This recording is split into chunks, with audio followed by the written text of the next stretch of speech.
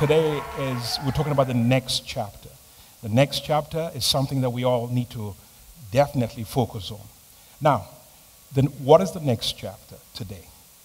The next chapter is so important that we all appreciate why it's necessary.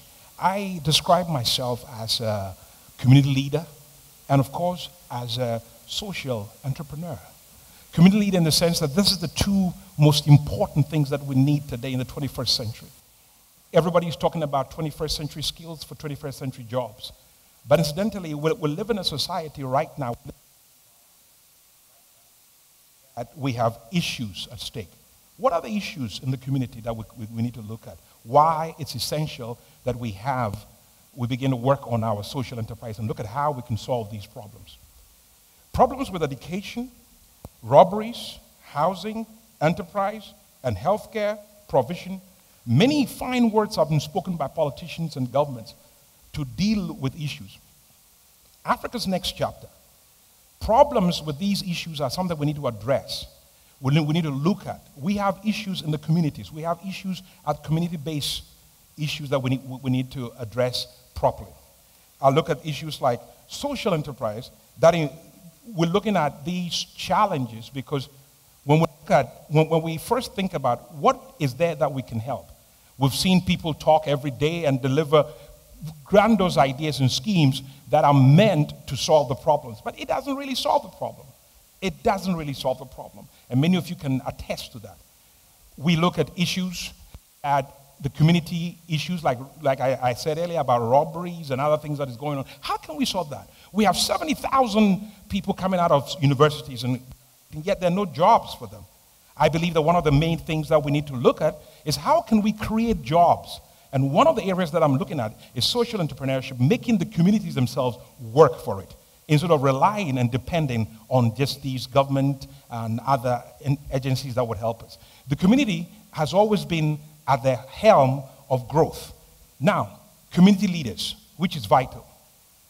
Community leaders are necessary, people that will drive the entire influence of driving people to be able to accept responsibility of their lives first and also accept responsibilities of the community. Now, how does that work? Now, social entrepreneurship is something that would be the first cue. Now, when you look at the community, as the slides are going on, you realize that we already have fundamental or foundational stuff that would help us. I'll look at things like in a village like my village. I notice most of them, they have native intelligence. They don't need a Harvard degree to look after themselves. But how can we empower them? How can we help them? How can we assist them? How can we help them rise from those doldrums of lack, and which creates all sorts of challenges for them? And so we need to get to the point where every one of us should be responsible for this scenario. And one of it is, like I suggested, community leadership and social entrepreneurship. Now, the social entrepreneur today, the leadership is one of the greatest things I've learned about leadership is somebody that mobilizes, influences people, goal-driven, and influences them to accept responsibility of their own actions, and also with a common purpose, which is vital. Now, I know we have gender because of cultural and traditional values and stuff like that. We tend to think that ladies don't matter. But in my opinion, in my book, ladies matter. Women matter greatly. Women matter greatly. And I salute every woman. Because my background is it's a very interesting, but my father died when I was 11 years old. It was my mother that brought us up, 6 siblings, through school, through university, and took me abroad and tried to educate me in every way she can. Now, that's an asset. That's an added value to my life. Some of the great things that I do today is as a result of what my mother taught me. Now, it doesn't mean that she has a Harvard degree or has a university degree, but she has native intelligence and value systems that would help in the community. Now, if we project those things, and help others in the community, can you imagine how we can reduce the social deprivation when we use everything at our disposal? Now, social enterprise is one of the key things that I can't help but drive home. Because if we help every little person, right now on my street where I live, there's a lady that does roasted plantain, where she sort of sells it to people. And I felt that, wait a minute, if I invest in this woman so that she can enhance what she's doing, I'm helping the whole family. So what I did was that the entire road, anyone that sells roasted plantain, I began to invest 100 CDs, each one of them, and teach them things that can help them. Now, as a result of that, they have now been able to also make profit enough to help others. Now, that's the kind of thing that will drive it, to elevate poverty, to help them get off the sad road that they're going down.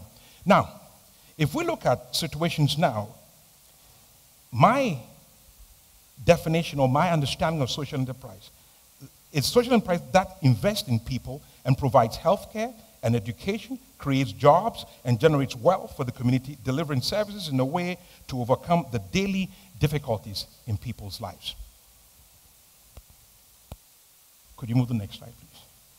I have these few quotes that I learned from my father the few times that I was with him, up to the age of 12.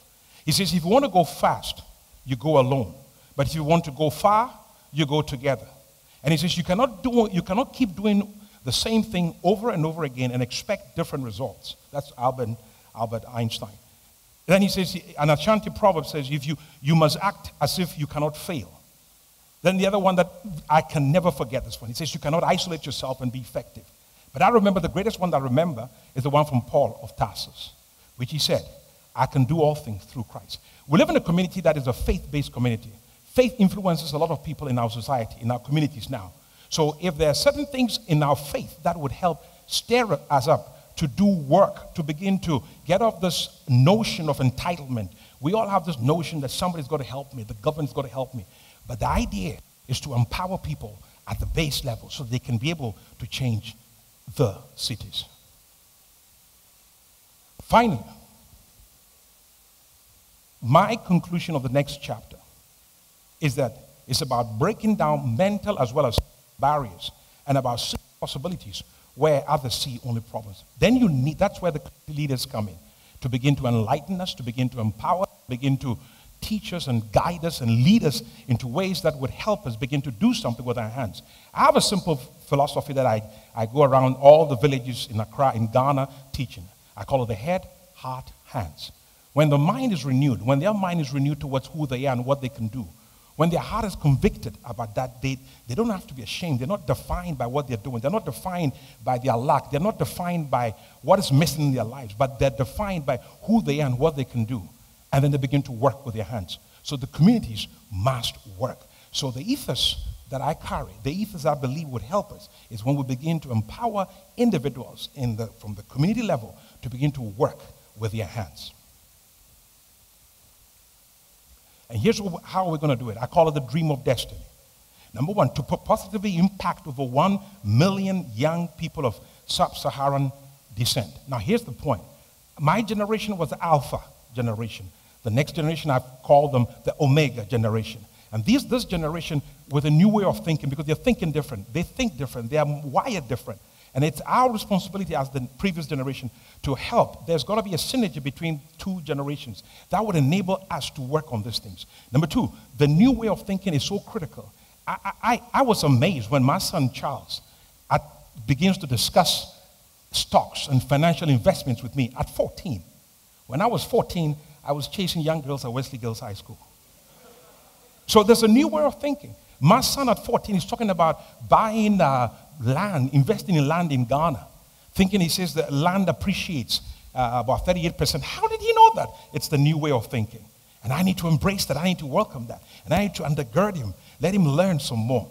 The third thing, new possibilities. There's an ocean of opportunities out here in Africa. There's an ocean of opportunities. The question is that how are you able to discern opportunities? Opportunities are passing us every day of our lives. And now we need to know that these opportunities are possible. I sat back and I went to my own village in Cape Coast, Anumabo, and I saw the Cape Coast people, Fanti people are naturally comical. So I said, why don't we start a comedy central, something? Because that's what we do best. And package it and price it, put value on it, and make the money. The third thing is new opportunities in the brave new world. To empower them to create a lasting wealth that is transgenerational. Our generation, the generation before, the Alpha, they didn't know how to transfer wealth, so it didn't help. Now, My most important thing that I want to close with is about good governance, the rule of law, and the good democratic principles, without which we cannot progress into the next chapter. This last point undergirds everything, because where peace abounds, you can do a lot. Look at Rwanda. Today, Rwanda is at a place where everybody has become a model to all the nations. But just a few years ago or weeks, they had problems, issues. But I'm so proud that through good governance, through the rule of law, through good democratic processes, reached a place where they've developed. That's what is going to happen to the rest of Africa. And that's the dream of destiny. And I know that the next chapter has this in mind. The next chapter is that we should all think possibility. Thank you for your time.